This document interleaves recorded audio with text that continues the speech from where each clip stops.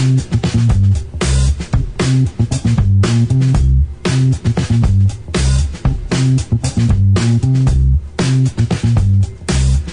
this is Christopher James, and today we are talking with Peter Gossamer over at Silver Dollar City. And hello, Peter. Hello, Christopher. Good to see you again. Thank you. It's good to be here. We worked together a long time ago. We did. It was, oh, jeez. You know, I'm surprised that you're here because we met in New Jersey or New York in the Catskills.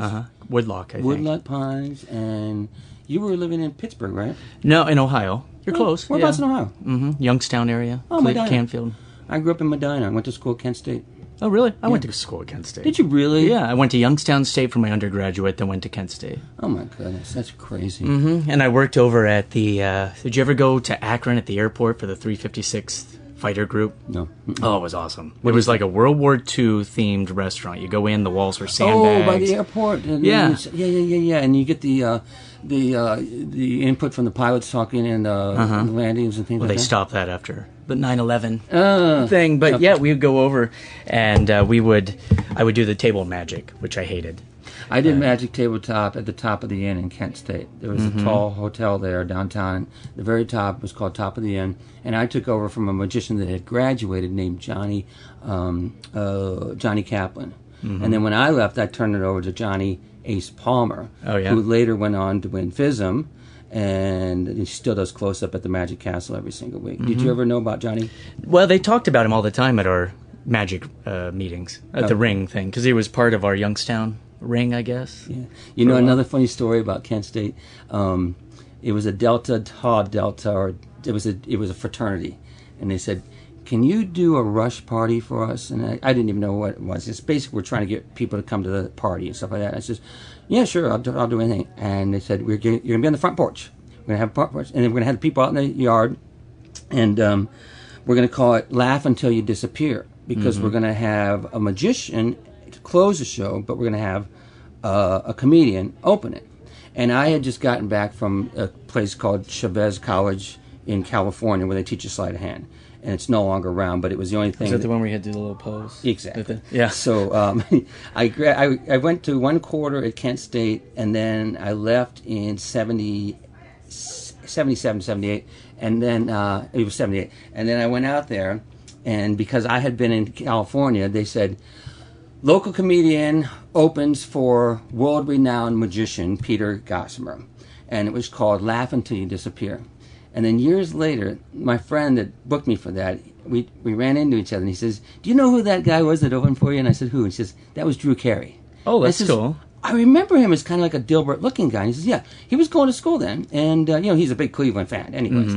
And I said, yeah, and I said, I remember that. And I said, that is so ironic that now he's world-known, and I am, doing my thing, and that thing read that day. It didn't even give him credit for his name. It just says, local comedian opens for world-class, world-renowned magician Peter Gossamer. And here he is now, the Price is Right and all that stuff. I know, incredible. He has had his ups and downs, too. I heard he was living in his car for a while, and he's a lot of stories. But that was 20 years ago, and now he's just gone from the Drew Carey show, The Price is Right, and what's the other one called? What's My Line? Yeah. He had a house, like outside of Youngstown. I remember everybody making a big deal when he built a house there, because he would come back and stay. And oh, good. Him and Mike Tyson had a house out there. Yeah. That's funny. But it's pretty crazy. But so you got started doing restaurants, or? Well, I guess I did. No, actually, no, I didn't. I started out gathering up enough of a routine that I could do maybe 45 minutes. It would be blue and gold banquets, church basements, birthday parties, and I was really always nervous. But I still am today, but I don't think I got into it for the show business. I kind of got into it to kind of pay for my habit, which was I love the gadgets. I love the gimmicks. I love the things that, slipped up your sleeve or were so precisely done, like folding coins and things like that. And I just love that. And it was the closest thing I could find, like being a spy. Right, me too. That's what I always said. And so that's what I wanted. I just wanted more of that. And in the end, I had enough to do a show, so I started doing it. And every time I would do a county fair or a backyard, and it was just, I can't believe I'm doing this. And then I just kept doing it. When I was in college, I was doing working in illusions, so I had the typical zigzag sub-trunk broom suspension, which is your ship act, as we say, and then got out of there and then went right onto the ships. And I worked when shipping was only known on the little boat and people were starting out. I went in with Carnival when they had three ships in the fleet, and now they have like 4 or 5 different companies, and they also have probably 100 and some ships. But that was back when it was small, and I stayed there. And then I became a cruise director my 3rd year in, and then I stayed in administration for Carnival for 2 or 3 years after that, and then I put it all behind me. And then they called me a year later, a different company, but my same ship supervisor, because he was not entertainment director. He says, "Do you want to come on to Royal Caribbean?" I says, "I don't want to do all that administration." He says, no administration, no morning talks, no debarkation, embarkation, shop talk. All you do is you just show up and you do your show." And I says, "How many times a week?" He says, "Like twice a week, a little nip at the front of the week, and then you're 45 and you're done." I go, "That's crazy." And then so I started doing that. But I still do that in January and February. I still think it's crazy. I'm like, they have me come on to do exotic ports, yeah. Yeah, and so they have me come in. And I think now with Princess, they want like 35, 40 minutes, like once a cruise. Once or twice a cruise. It's like crazy. Are they still doing 3 a night? No, I think they got away from that. Because they switched from, I used to do 250 minutes, and then they switched, they said, we're going to start doing 3 30-minute shows. And I was on the test ship, and it was a disaster. Did they ever have you do the Atrium show? The what? Atrium show?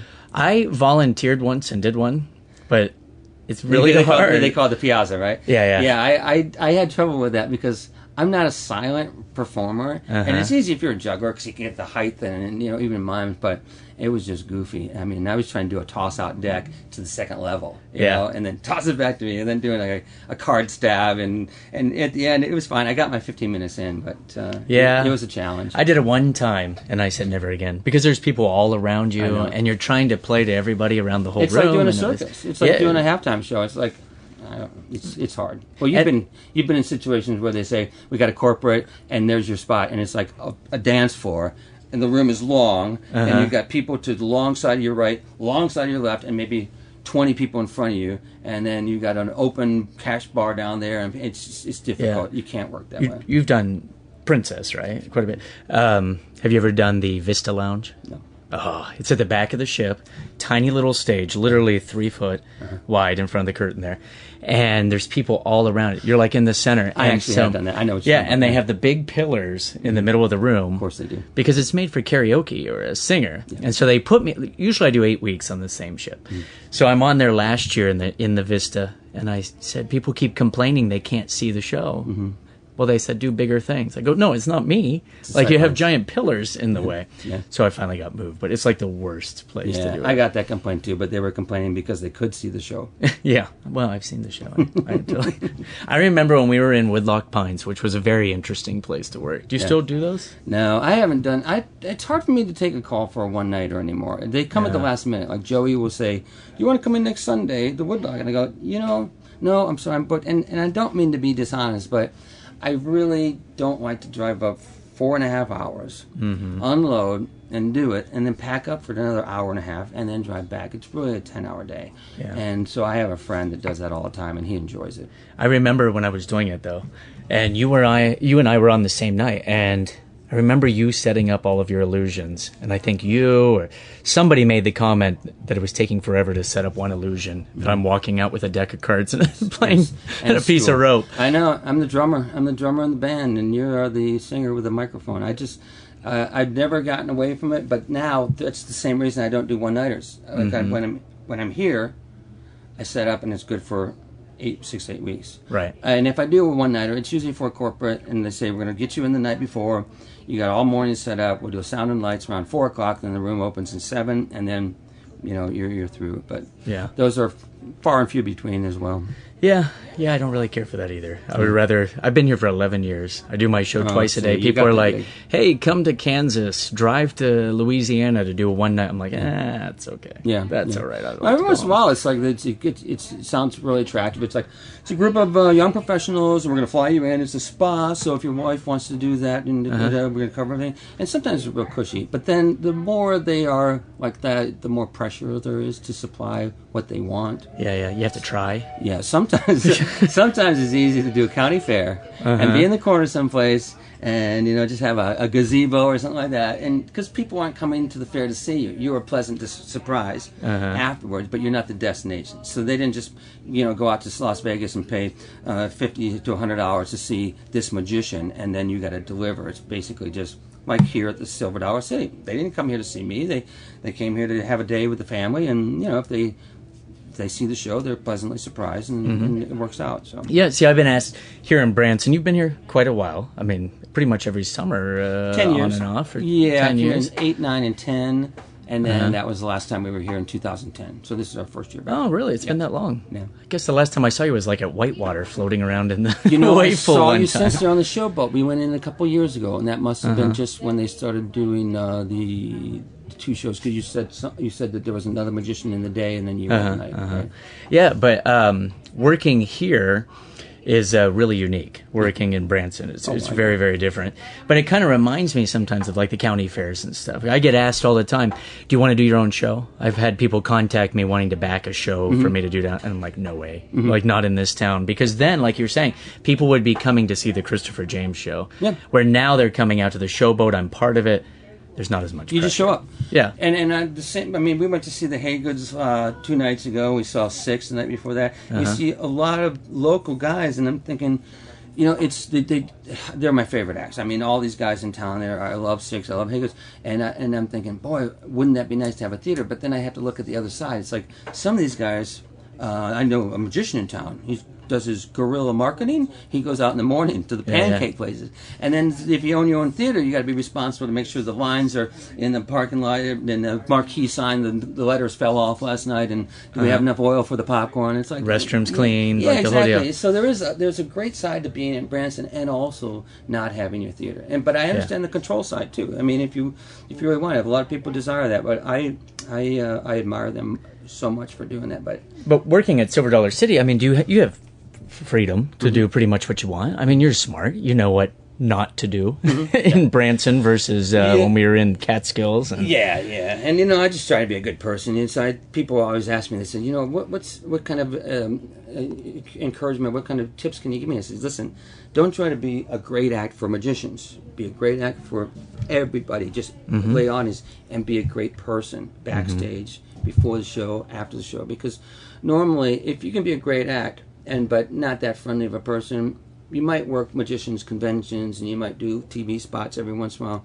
But if you're a good act and a good person, you work a lot more. You do it all. Right. And speaking of magicians, when magicians come to your show, I can't stand it when they come to mine, to tell you the truth, because I do what you're saying. Like, I play to the audience, and they always give me advice on, oh, you should do this move, or you should do that. I'm like, great, but what I'm doing is working. Yeah. So I don't really do conventions and stuff anymore. I always say magicians don't like me, because in my showboat show, I do 2 tricks in the whole show. Basically, everything else is comedy, and so I get a lot of flack for that when magicians see it. They're like, "Oh, cut out the comedy." I like that routine you did with the guy that walks across the audience. That was brilliant. I retired that. Too many people had seen it. Brilliant, though. But there's a new version that's coming out. So, but yeah, that was a lot of work. So yeah, I know. It was nice the way you set it up too. Very subtle. I used to hate it when magicians come, but now anymore, it's just kind of like, I don't know. I use all the stock lines sometimes that you start out saying. Any questions? How do you do it? I did it very well, or whatever. And I threw those out after like my first 5 years, after I had my own chops. But now I'm back again saying, those were funny because they were good lines, and I took them out because I didn't want magicians to say, "Oh, he's so stock and he's doing all those lines," And so. And I threw them back in now. And they just roll because I've been doing them for 25 years. Yeah, and I play it off kind of as a joke. Yeah. Todd Oliver told me that. He's like, I do stock lines in my show, but I kind of do it as a kind of a sarcastic little, inside joke that I know it's kind of... But, no, people love that stuff. Now, there's been a lot of press. I was just reading an article about a show that opened up in Vegas. Okay? I don't want to say his names, but it rhymes with Riss Angel. And but a couple magicians here in town are having a big problem with him taking material, allegedly. And so do you ever get that? I mean, do you have a lot of people, because you guys were on I think the first time I ever saw you were you on World's Greatest Illusion, or not World's Greatest Greatest Magic. World's Greatest Magic, and I love those. I used to tape them while I showed the VHS tapes. That was back when we had VHS tape, and those are your treasures in the corner of your room, all these tapes. It's like, I got all this material. Yeah, but you did, I remember you guys doing your mentalism act on there, right? The comedy mentalism, which I thought was brilliant, and I love it. But then I started seeing other people doing it. Yeah. And did you have a lot of problem with that after you're on the TV? I did at that stage of my life, but now it's like if somebody steals it, more power to you. You know, I used to go crazy, like you said, when there's magicians in the audience. If I was doing an outside show and I saw a camera recorder, I would like go crazy. I would mess up my lines because I'd see a young guy. And now I see it, and it's usually not even a magician. It's somebody that really likes the show. And they're probably taping everything on Park. And so and those are the same people now that come up afterwards and say, we really enjoyed it. You know, I just want to thank you. And they're the ones that have the camera cards. 20 years ago, I would have stopped the show. I would have said, please, just enjoy the show. I'll give you a free DVD after the show, but please don't sit in the front row with that camera in my face because it's very distracting and it's at the expense of everybody else here because it's throwing me off. But, I had even lawyers that would, friends that were into law degrees, and they said, hey, I saw this on YouTube. They're doing it word for word. And I said, well, I'm not going to chase them down. Once I did go to a show where they were doing it, and I said, that comedy mental telepathy, I actually wrote probably 80%. Like 20% is like ventriloquism lines and things like that. But he said, no. We saw this on TV. Yeah. And I said, that was me. And this was up in Pennsylvania. It was, what's the baseball player's name? It was a town. It was something Hope or something like that. But anyway, it was a small town. And they were doing bus tours. And he didn't expect me because he says on TV, but those TV shows, they brought people in from everywhere. And that's what I said. I replaced a magician that was on that in Guam. When they had to do that, I went out to Guam to replace him. So. Yeah, I mean, you never know. I mean, I had that happen with, I was doing a lecture a while back on being creative, coming up with material, not necessarily for magic, but creative thinking. And I had somebody steal my whole lecture, like literally take the lecture notes and change the name on it. So I showed up at the convention in Texas about 2 years ago and went to the lecture and then said, I'm interested in what your source is in this. Oh, I him-hawed around. And then I said, because it's me. I wrote the whole thing. Here's the original. And he was a little shocked. So it's fun to confront people like that, I think. But, it happened. With YouTube and stuff, though, you can't really prevent all of that. There's so many people. The only time I say something at a show is when it's very distracting. If somebody's filming on an iPad, it drives me crazy. Oh, yeah. Because people can't see. And for the people behind them, too. Mm-hmm. Yeah. And that's why you need to see my new act, because it's all based on people recording at shows. Oh, really? Yeah. I do a whole bit where I take somebody's cell phone and teach them a lesson about recording things in public. Oh, very cool. Very cool. Yeah, it's fun. But so you're out here at the Playhouse at Silver Dollar City for the rest of not for the rest of summer, just 2 more weeks, right? This is July 2 more weeks. 11th. Like a week and 5 days. We'll be here until Saturday, I think the 23rd, something like that. Well, we always talk about things that visiting entertainers like to do in the Branson area. So what do you like to do? You mentioned Six. You like the Hay Goods? Oh, yeah, we like Six, and my mom was just in, so she wants to see them. We saw Six. We do Hay Goods. I loved $1 Million Quartet. It was just like a Broadway show, and they need a plug because they were so good, but they had like maybe 300 people in the room, and it probably holds 1,000. But it was handpicked. These guys come from all over the country, all over the world, and they say, you're the best Jerry Lee, you're the best Elvis, and they sing and they act, and it's just great. You got to see it. That's my favorite thing so far. We saw Moses, and then we just make the rounds of the restaurant. We love our Thai for Thai food. Oh, that's where we always eat. Momo's now is our hang for sushi. We like Level 2. I finally made my visit so that now I get my own steak knife there. Oh, they bring you out the little rack of them and let you pick. Yeah. Now, 2 months when they will have my name on my own. So when you make your reservation, they bring out your steak. So, and then we like Baskin's for lunches, and it's all about the food. But it's my favorite place to work is Silver Dollar City, and my wife, it's her favorite town in the world. Really? So we got a condo over at Eagle's Nest, and when we're not here, we rent it out. And sometimes when we're here, we don't rent it out because it's that time of year when you got to make your bread between June, July, and August, and other than that, people are just coming in like once or twice a month. So a couple of times we didn't even stay at our own place when we were here in the summer. But no, it's just a beautiful, fun place. And What's constantly changing? They're It adding is. things like crazy. Because on our kids show, Kids Connection for the Vacation Channel, watch it 3:00. We take the kids out and do all the new things. So they've done the little scooter cars. Have you seen the little red cars that go around town? They're little tiny scooters. Oh no. You You mean need on to the do street? it. On the street? Yeah. Okay. They're like little 2-seaters and stuff. You and your wife need to do it. It's Oh, hysterical. okay. We did that, but there's all the zip lines now. And you've been coming for like 10 years, we talked about, Yeah. me too.